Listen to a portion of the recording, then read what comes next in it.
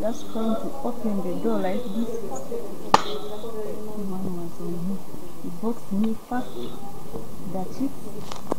Then he started now anyhow. I fell down. In fact, I wanted to grab my sandal. I said, no. Askari, you bring for me the batu. Today I'm going to deal with these midwives. They were disturbing my peace at night. Chairman 5, it is wrong to intimidate the midwife who is caring for the baby and the mother. On that night when the two were slapped, the two did not continue working.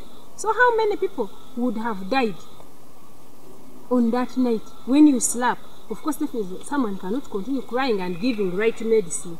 So if you give as I do wrong, you also do wrong.